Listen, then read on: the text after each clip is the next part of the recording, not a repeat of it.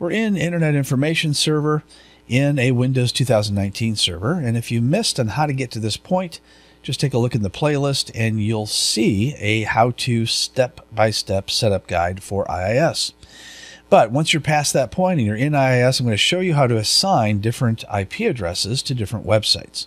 So if I click on my command prompt, I typed ipconfig earlier, and we can see there's two different IP addresses. I have .110 and I have .199. So I'm going to assign a website to each one of those different IP addresses.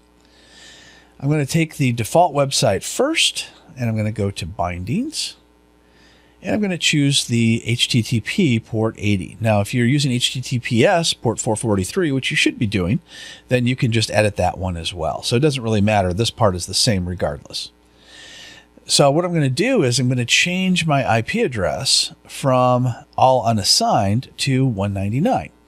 Now, the other thing you can do is you can separate by port number. You could say the first website is port 80, the second website is port 81, that kind of thing.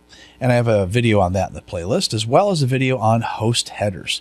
So that's where you put in the name of the website, and that way it can listen on the same port, port 80 or 443, just by separating different names. But in this video, we're talking all about how to assign a different IP address to each website.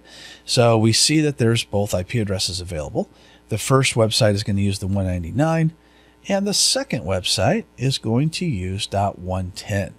So I'm going to edit this. I'm going to change this back to port 80 so they can both share the same port, but they're going to use different IP addresses. Now I'm going to go into a web browser, and I'm going to put in HTTP, or if you're using secure sockets, then put in the S for the certificate, 192.168.21.199. Enter. And there's our default website. That's the page you get when you just install IIS.